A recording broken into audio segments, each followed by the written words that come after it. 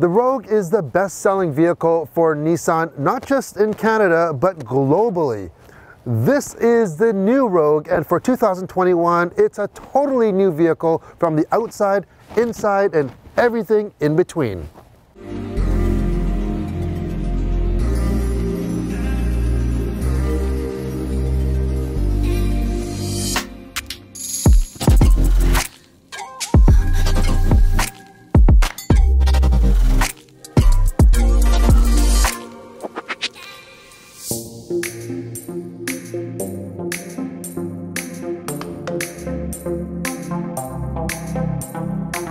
The new Rogue is built off a brand new platform and chassis and is definitely the boldest and most dramatically styled Rogue to date. Dimension-wise, the new Rogue is very similar to the current one. The wheelbase and width are the same, but the new one's overall length is about 40 millimeters or 1.5 inches shorter, which it really doesn't show. This design has a more squared off look. It almost seems like the Rogue has worked out and bulked up in this new version. It has a much more chiseled and planted look for sure. For increased fuel economy as well as noise reduction, they've worked on the aerodynamics quite a bit and added underbody covers, functional air curtains, 3D tire deflectors on either side, and active grille shutters. They say this new Rogue is as aerodynamic as a Lamborghini Murcielago. Starting from the front, you get a double V motion grille. Now, all trim levels get standard LED lights across the board, front and back. Now there are 3 trim levels, and make sure, check on your local website of where you live, of what trim levels are available, what comes with them, where you are. These are Canadian spec cars, and where you live, it might be a little bit different, so just make sure you check on that. Anyways, standard LED lights on this Platinum model. This is the top of the line model. There's the Platinum, there's the SV below this, and there's the base S. The Platinum also gets the little LED fog lights at the bottom. Really has a great style. The hood looks very long and flat. Here are the air curtains that we were talking about here. Now onto the side here, this Platinum comes with 19-inch wheels.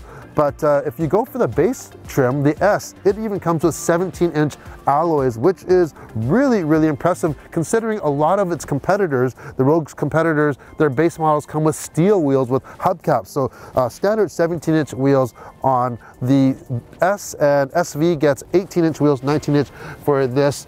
And if you look at the design here, you know, Infiniti just released images of their QX60 monograph. It's their concept SUV.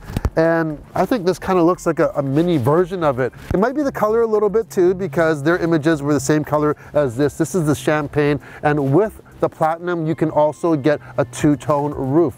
Leaves are falling here. A 2-tone roof, so this, get the black and the champagne. Looks really good. And check out the bottom rocker. It's not just one straight piece that kind of runs along the bottom. It is styled. It has this curved shape to it, and it really seems like it pinches the waistline of this Rogue, so it makes it look like it has a wider appearance and a just more planted look. Now, check this out. The rear doors, they just keep on opening, opening, opening.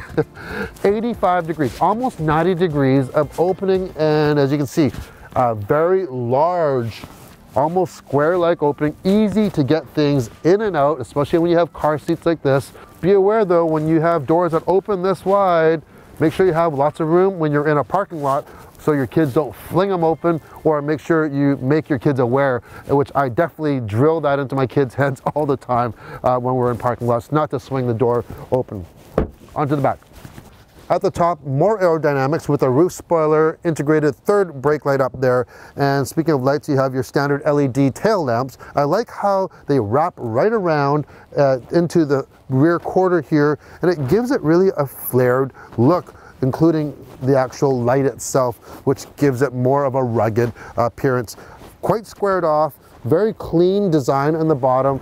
Now, if you get the S trim, you do not get a power liftgate, but if you go into the SV with a premium package, you get a power liftgate. And on this Platinum, not only do you get the power liftgate, but you get the hands-free option as well. Now, look at this. A large opening, very, very squared off on all sides, making things easy to get in and out of. We have the travel trunk here, fits straight in. I could basically fit 3 of these easily in here. You can see how big this is. All right, so let's take that out and show you the rest of the back. Now, on the right side here, they've actually created a little cubby area. It is plastic, hard plastic, and I've got an empty milk jug here, so a gallon jug will fit in there, milk or even windshield washer fluid. And this Platinum comes with a divide and hide system. Now you have to get the Platinum to get this, but it is a very smart system. So these floor panels move. Right now they're in the higher position. Let's say you have some smaller, flatter items. You can actually place them underneath this panel. And once that's there, you still have a nice flat floor. Or you can actually lift this up and use this as a wall. And this is extremely handy if you're carrying things that are rolling around, or you want to just separate things. It's fall right now. Maybe you want to go to the pumpkin patch and grab a bunch of pumpkins and you don't want them flying around. Well, you can put those in the front, or maybe you need a propane tank filled for your barbecue. Throw that there. It limits the space that something can fly around. And if you want maximum room, you can just put these in the lowest position for even more room. Also, on the left side, you have a 12-volt outlet here, so you can plug in any of your chargers or pumps for camping, anything like that. You have a tonneau cover, and one other thing that I really do like, along with your open and close button for the power liftgate, you do have a lock button. And if you know me, I'm a big fan of these buttons because you can just hit them and then you don't have to wait around until it closes before you can lock it. You can just walk away right now and it'll just lock by itself. There is a lot going on in this new Rogue and a lot of standard features, starting from what we're sitting on here, the anti-gravity seats now in the front and the back. Also standard are heated front seats on all trim levels and a heated steering wheel. Base models even get the heated steering wheel, and what I love is the steering wheel is heated all the way around. Not like some manufacturers out there, Toyota.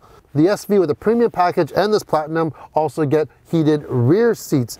Now when you look out in front of you, it's screens, screens, screens. 7, 8, 9, 10.8, 12.3.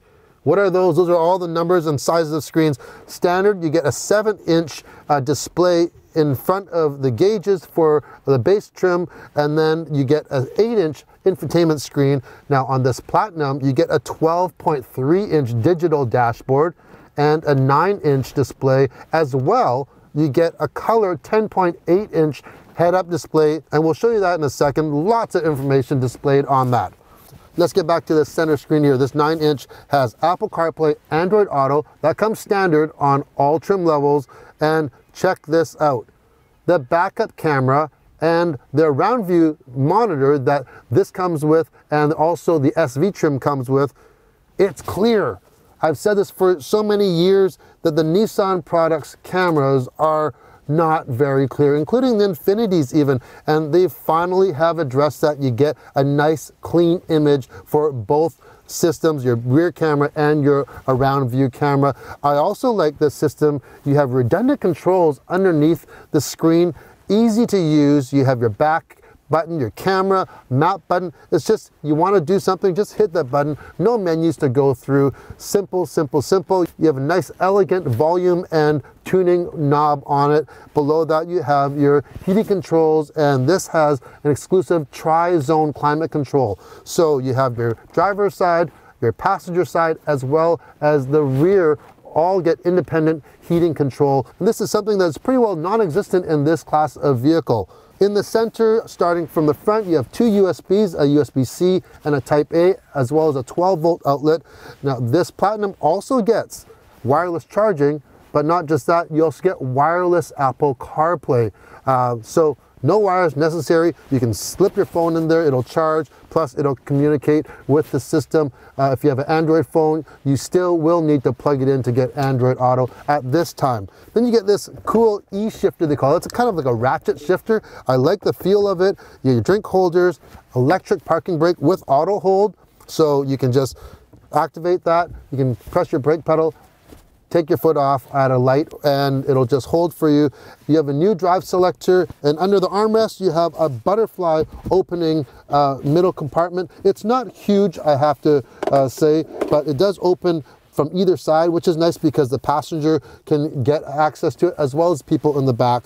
And speaking of storage, underneath this middle console you have a pass-through that goes right through. You can put certain items down here, and they've made the door pockets very large as well, so you can fit water bottles up to 32 ounces in these massive door pockets here. This Platinum also gets a Bose sound system, and SV trims and up get the large panoramic roof.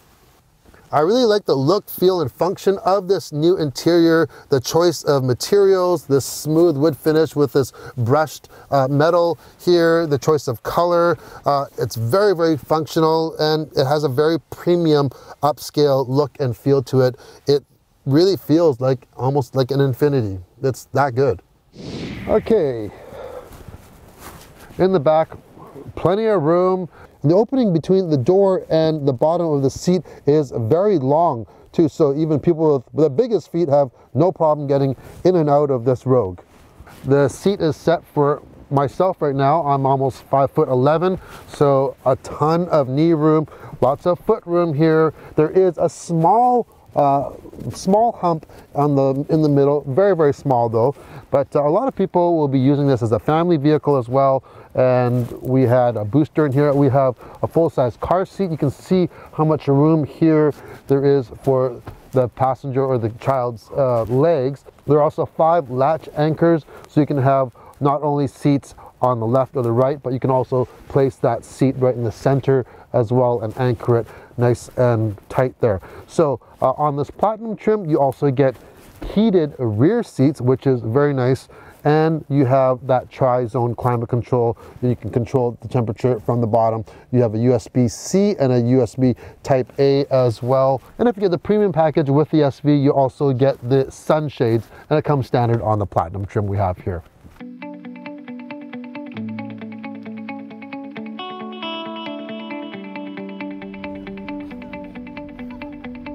All right, we finally get to go on the road with this new Rogue. Now, we only have this for a day, so a very short period, but so far, what do you think, Cynthia? I think it looks beautiful from outside. From a distance, I first thought with, you know, the color, this contrast with color, at first I thought it almost looked a little bit like, I don't know, for me, almost a little bit of a Land Rover look. Yeah, it does, and we have the kids in the back. Hey girls, can you be quiet a little bit, please? So Cynthia, what do you want to know about this new Rogue? You have been so excited of talking about this car, and then I really want to know this new model. Was the new model different than the older? Well, we talked about the outside and the inside already. So the biggest difference, I guess, if you look at the mechanics of it, is the platform. So this is a brand new platform and chassis. It uses a higher ratio, 35% ratio of ultra high strength steel. What does that all mean? It means it's stiffer. It's a stiffer chassis, 27% stiffer, which means that the suspension works better and it gives you better handling, but it's actually quieter. So this is a really good example. We are cruising along right now at 100 kilometers an hour, or 60 miles per hour. We are not on the smoothest pavement, and listen to how quiet it is. Like, we're going over bumps. The suspension isn't really loud at all. We even drove this earlier on where it was pouring rain. Even pouring rain, it was actually not loud whatsoever. It really is very, very refined. The acoustic side glass, all the insulation that they've been using, and all the aerodynamics. So they've done a really good job there. And under the hood is a 2.5 liter 4-cylinder engine, and it has 181 horsepower and 181 pound-feet of torque. It's not the most in this class of vehicle. This guy's really close to us here. It's not the most for this class, but it's definitely adequate, and that's matched to a CVT or continuously variable transmission. Now, I know a lot of that stuff, you know, we have an eCVT in our car. you've never ever mentioned anything that you don't like it or whatever, but some people are kind of, they're not big fans of CVTs. I'm not even a huge fan, but every year they get better and better and better and better. And this one, I hopped into this thing and I really did not even notice that we're driving a CVT. It's honestly that good. There's no droning, there's no whining when you put your foot into it. We have the drive modes right now. We can go into sport mode. Okay, RPMs go up, and okay, let's put our foot to almost the floor. Yes, going a little bit quick right now, and it really does react quite fast. And there are paddle shifters. I don't know when you would ever use those. Also, for the drive modes, there are two new ones. There is a snow mode and there's an off-road mode now, and that controls the all-wheel drive system. This does come in front wheel or all-wheel drive, and their intelligent all-wheel drive is the next generation. And so what they've done is they've added a new electro-hydraulic controller clutch. All that, I know, it's a lot of technical jargon, and that just means that it's faster.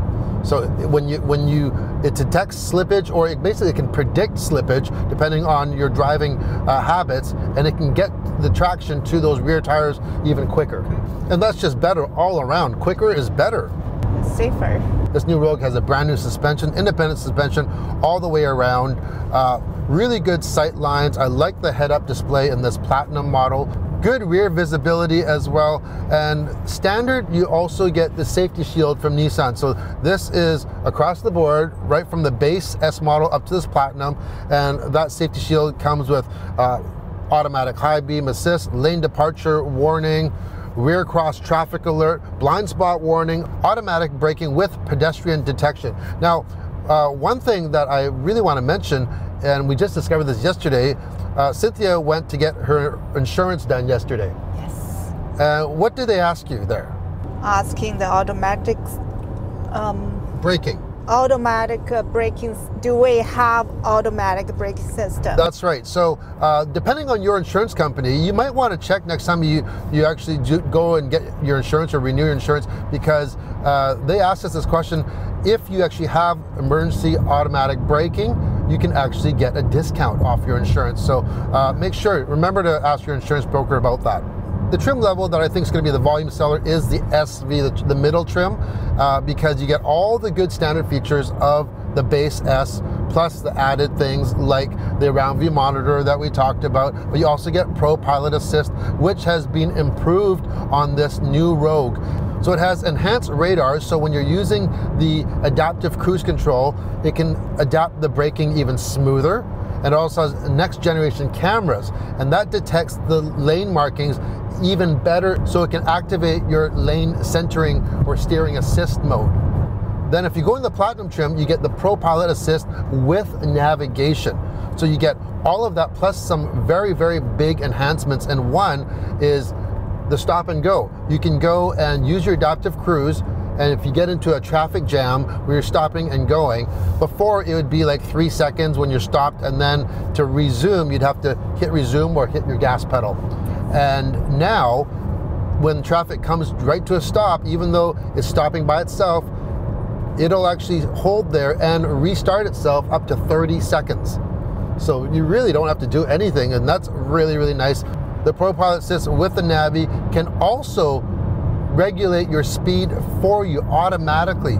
So if you're going onto an off-ramp, for instance, or going around a corner, it can be proactive and start slowing you down for that. Also, it can recognize street signs and adjust your speed to what the street sign is, what the traffic sign is. And the nice thing, you can turn that on and off, or you can make it that it does it automatically, or you can just let it give you a prompt. So it won't adjust your speed, but it'll let you know. And all of this stuff is displayed on your digital dashboard as well as in your head-up display. Now, one thing, we talked about braking. I love these brakes on this Rogue. Seriously, they are some of the best modulating brakes. They are very, very linear. They are not grabby. They're so accurate. And that has to do with, for sure, the platform, but they're just tuned just right. Now, what a huge difference this new Rogue is over the old one. You know, if you were waiting to buy a new Rogue, you know, your wait has really paid off. Buy this new one. It's so much better than the old one, hands down. And it shouldn't just be on your list if you're looking for a compact car. It should be on the top of your list. Seriously, compared to the competitors, this has so many more standard features. It's priced well, it drives very, very well. The only thing that I'd have to say though is that it lacks what some other competitors have, are lack of powertrain options. This has the 2.5 liter 4-cylinder and that's it. Where you have, you know, the largest, the biggest selling compact SUV is the Toyota RAV4, and they not only have the regular gasoline engine, but they have a hybrid version, and now they have the plug-in hybrid version as well. And this Rogue at this time does not have any of those. So if you really want to have that electrified version, you will have to go somewhere else. Hey girls, is there a lot of room back there? Yeah. Yes? Yeah. Lots of room back there, lots of room in the cargo area to put all their toys and stuff like this. This would be a very, very good vehicle for a growing family for sure. The new Rogue starts at just over $28,000 for the S model. Remember, it does come with a lot of standard features like standard 17-inch alloy wheels, Apple CarPlay, Android Auto, safety shield, and even a heated steering wheel. So a lot of value there. If you want to go for the all-wheel drive, you're going to tack on about another $2,300 on that. But I think the volume seller is going to be the SV trim, which starts at $32,000. And if you want to go for the fully loaded Platinum, like you see here, there's only one option, and that's the two-tone roof. It goes for just under $40,000. You know, if I was a member of the team that designed this new Rogue, I'd be extremely proud of the end result. I think Nissan has hit it out of the park with this new Rogue, and they're going to sell tons of them. That's our first look of the new Nissan Rogue. If you liked the video, give it a thumbs up. Also, leave a comment below. I read all of them, and let me know, what do you think of this new Rogue? And also, subscribe if you haven't subscribed. Why? Well, 2 reasons. Number 1, it's free. It doesn't cost you a single penny. Nothing. Nada. What in life is free still? Nothing except that subscribe button. Number 2, it really helps support the channel and helps me create more content for you. Free content. Thanks for watching.